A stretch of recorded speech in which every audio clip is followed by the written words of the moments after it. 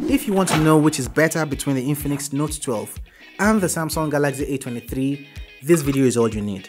Now, the cheapest version of the Note 12 here cost 131,500 Naira, which is roughly $195 for 4 gigs of RAM and 128 gigs of internal storage, while the same memory configuration for the Samsung Galaxy A23 costs 135,900, roughly $200.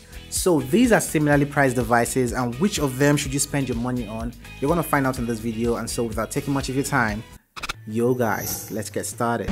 Now, as far as unboxing and the items that come within the boxes of these smartphones, you should expect pretty much the same experience, except for the Infinix Note 12 here, which comes with a 33-watt fast charger, while you get a 15-watt charger from within the box of the A23. Now, you can still get the fast charging support up to 25 watts on the Samsung A23 here, but you need to buy that more powerful charger if you want to get that for yourself. Another difference in the unboxing experience here would be the case the Infinix comes in. You don't get a TPU case for the A23. Both smartphones come with the bells and whistles you'd find in this category of mid-range smartphones.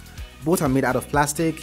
You have dual SIM trays with dedicated memory expansion slots, USB-C on both of them, and dual speakers from these devices. What immediately does stand out in terms of the design would be the mirror-like finish you get from the Infinix Note 12's rear, while the Galaxy has a gloss rear. They are about the same size, but the Galaxy weighs slightly less than the Infinix Note 12. Both smartphones retain side-mounted fingerprint scanners, which we've come to find reliable and fast. Now, speaking of displays, there are two things to consider on these devices. When it comes to the colors, the Infinix Note 12 here is the winner, as it gives you these vibrant looking colors, and it also has this AMOLED display with 1000 nits of brightness and a HD plus resolution, while the Galaxy A23 gives you a smoother experience with gaming and scrolling through the phone, thanks to the 90Hz refresh rate, of course, and that drains the battery life here because this is an LCD panel. So the better colors and the better display battery consumption comes from the Infinix Note 12, while the better animation and more display battery consumption comes from the Galaxy A23. And that seems like a win to the Infinix Note 12. Did I mention both have about the same screen size, a 6.7-inch display on the Infinix and a 6.6-inch display on the A23. Now over to the speakers. Both devices give you a dual audio configuration. You get about the same level of loudness in terms of the decibels, but then at the top volume, I tend to get the clearer, less distorted sound from the Galaxy A23. The most notable thing about the Galaxy A23 is the processor on here, as it adorns the Snapdragon 680 chipset with 4 gigs of RAM and 128 gigs of internal storage. You have Samsung's One UI on here and Android 12 on this device. Now, the RAM is also capable of virtual expansion. So generally, the A23 has a very good performance and offers this enjoyable and seamless gaming experience for the price range. Now, Infinix's Note 12 is powered by the Helio G88 CPU, which is similar to the Snapdragon 680 found on this device. And also, like the Galaxy A23, it features the base memory configuration of 4 gigs and can be expanded to 6 gigs using the virtual RAM expansion capability and with up to 128 gigs of storage. So the processor on the Galaxy A23 is the better one here as far as my tests show, and also from the Geekbench scores displayed on screen. And now that brings me to the OS and software updates. First off, Android 12 on the Samsung Galaxy A23 and Android 11 on the Infinix Note 12. Now, Samsung promises you up to 3 years of software updates, so you're going to see Android 13 on this smartphone, while the Note 12 is likely going to be stuck with Android 11. Not only are you getting updates into the future with the Galaxy A23, the Android skin on this device, which is One UI, is more appealing than the bloatware-infested XOS skin you get from the Infinix device here. So the Galaxy A23 wins in this category, but it isn't as clear a win when it comes to the cameras. But before that, here's a word from today's sponsor.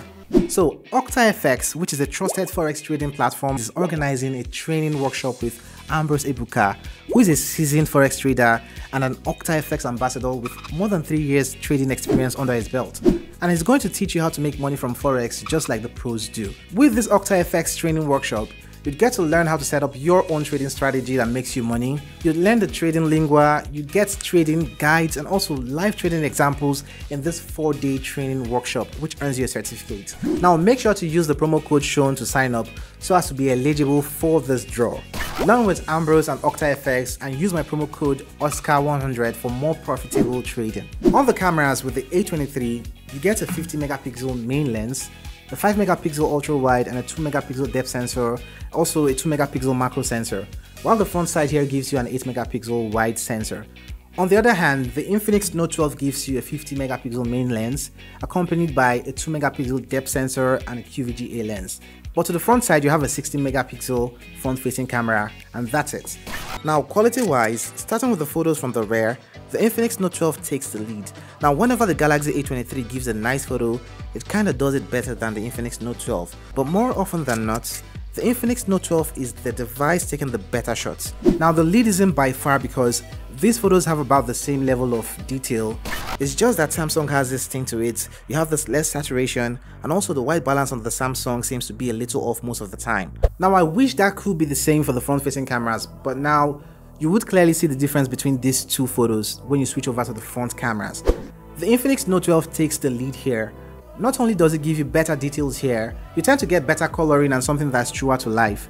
While the photos from the front-facing camera on the Samsung device here are a little washed out when compared to the Note 12. While videos can be recorded at up to 2K in resolution on the Infinix Note 12, the Galaxy A23 gives you an HD resolution video, which has a sort of cast to it. I still prefer the processing from the Note 12 here also. So generally in terms of the cameras, the Infinix Note 12 is more like the camera I'm going to pick most of the time, because this camera is actually more reliable, gives you better selfies, and in terms of the videos is the better device to rely on. Now let's talk about the batteries on here. You get a 5000 mAh battery on both of the smartphones, and the only difference here is in the charging capability. Now for the Galaxy A23, you have up to 25 watts fast charging support, while a 33 watt fast charging support is what you get from the Note 12. So the charging speed difference is about an hour between these two devices. But then the better battery life as far as the usage on these smartphones goes to the Infinix Note 12. So guys, both devices have their wins and the moments when it all boils down to personal preference. But objectively speaking, I'd go with the Samsung Galaxy A23 anytime. Reason being, the better OS, the better performance and software updates into the future. These things matter more to me than a better battery life or better display. So here's my video for the Samsung Galaxy A23 if you want to check that out. Kawidate.